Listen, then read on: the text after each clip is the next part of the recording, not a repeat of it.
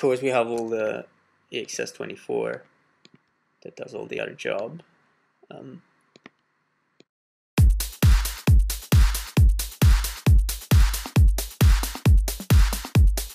Oh yeah, there's another guru actually. Sorry about that. That plays this congas or ethnic sound.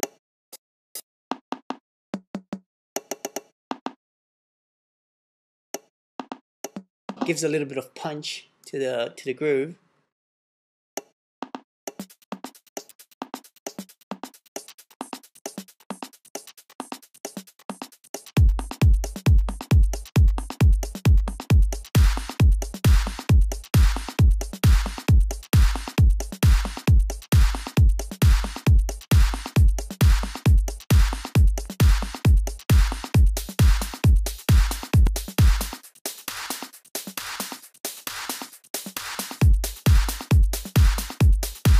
And it goes along very well with the bass part. Well, let's just play the sequence first, which is, I remember, it's all Strobe.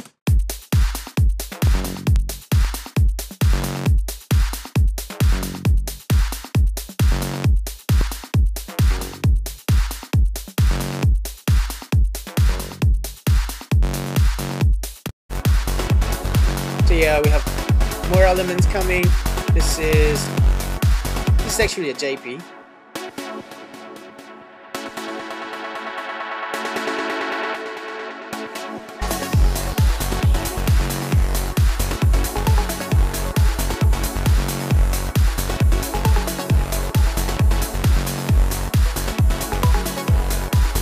Let's just jump to the break drop.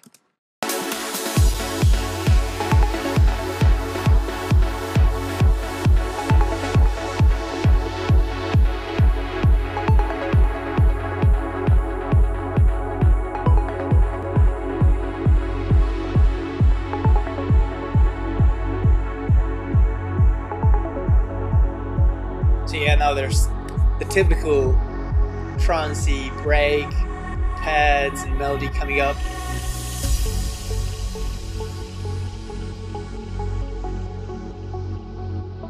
All the pads are filtered down.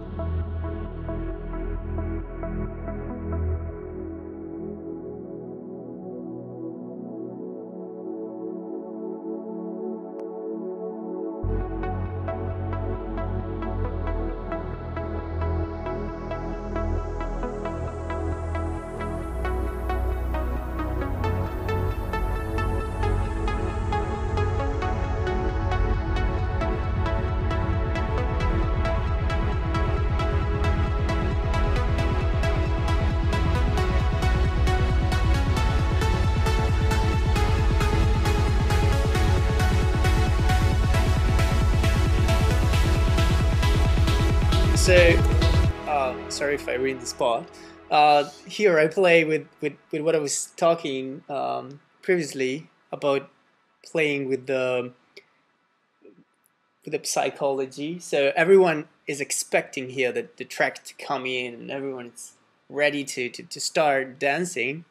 But I basically tricked the listener here, and at the peak I go back down again.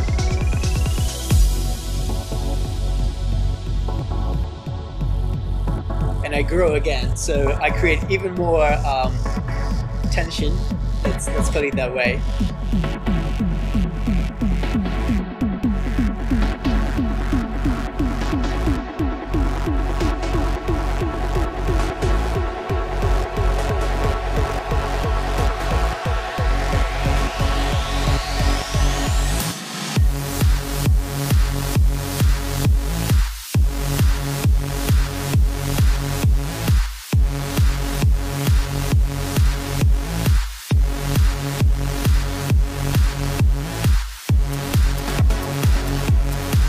So basically, by doing what I did, I think that that second grade helps making this climax part even stronger. Like, you know, you've been waiting for that part and I didn't give you, so I stop a little bit more, and then when it comes, it's really like it's really strong and really gives you a lot of energy. And of course, there's another drop, and then the melody comes back, and then it starts the proper trance.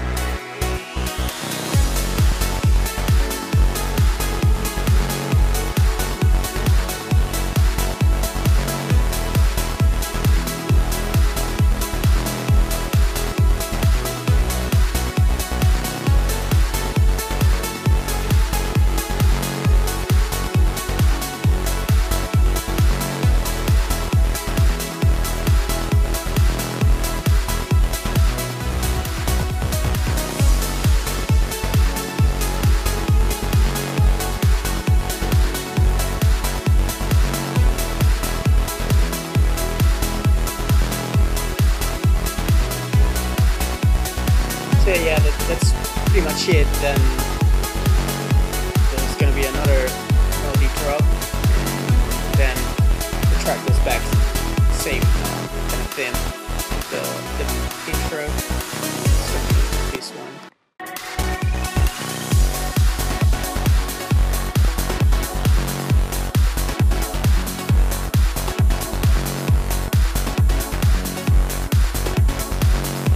Of course, it will work in a opposite way of the intro, where to help make mixing in the track.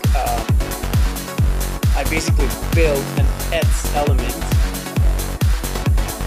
In this case, I'm just gonna take off some element the way that the track is gonna finish empty, and it's gonna be easier to put the other track that hopefully will have the same build up. So we're gonna start with a few elements and then builds up. At the same time, this one takes off some elements, so everything is going to be well balanced and the mix is going to be smooth. That's the way a track should be produced.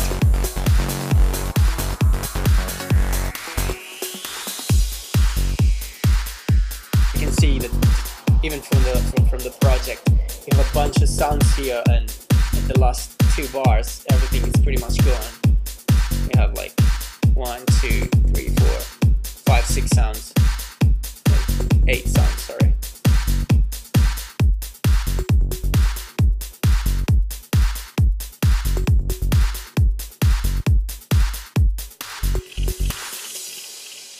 And here it is.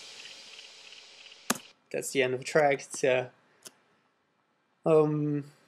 7 minutes of track, probably a month and a few weeks of work. And yeah, I think this track it's possible basically thanks to all the FXpansion tool. It was very great, very easy to work with those tools. Helped me a lot. I built the track from those from the bass that I show. So that was the starting point, which is usually not. Usually I just start from a melody and a pad line and stuff. But I had that nice bass sequence, and I say, well, it would be cool to build a track around it. And so I had this bass. I built all the track, then I tried to find some nice chords to put, and I put the melody, and the track was done. That's a pad that I use, done with Strobe.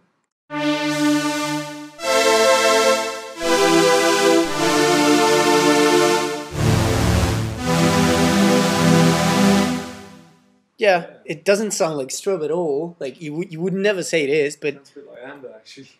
Yeah, and it's very warm when you just wait.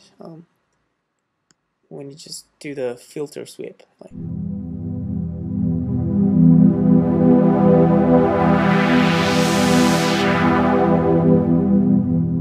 So we can just like quickly grab the pad line.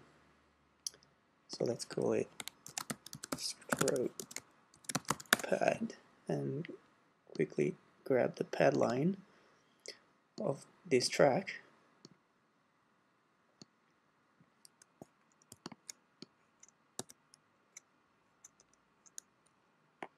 we here.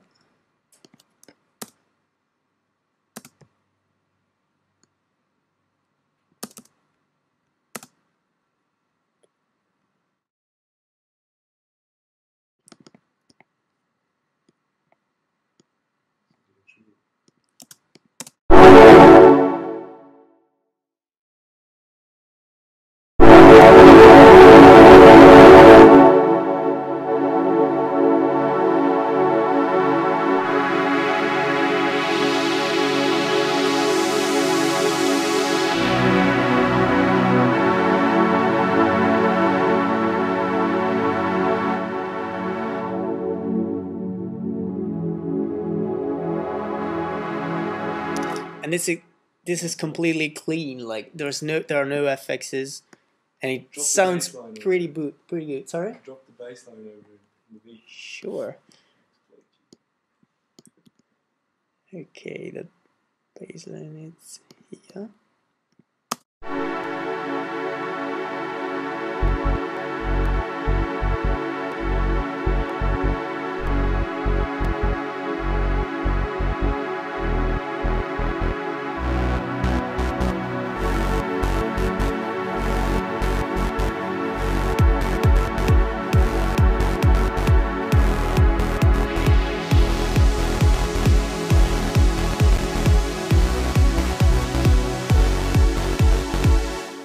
And it sounds very good. If we were to send it to the main reverb, it's gonna sound even better. Maybe wait a second, we can even just put compressor and just put the side chain over it. We just bust one.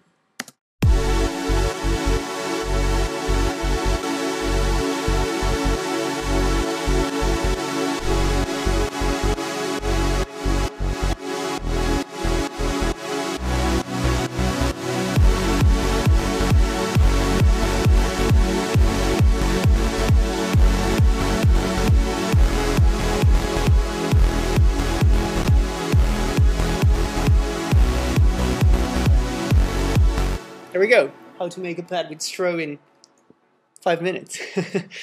So yeah, just to show how versatile it is. Just Strobe, which is not such a monster as Cypher can be, but it can be used for everything. So a lot of people think that this is just a bass machine, but if you really get into it, you discover that it's perfect for pretty much everything. And you would never think that this is good for pads, but I was surprised. This is actually one of the best synthesizers that I got for such a pad sound. You can detune it even more to have a more kind of JP sounding, or you can take out the detune and you have kind of more vintage analog sound.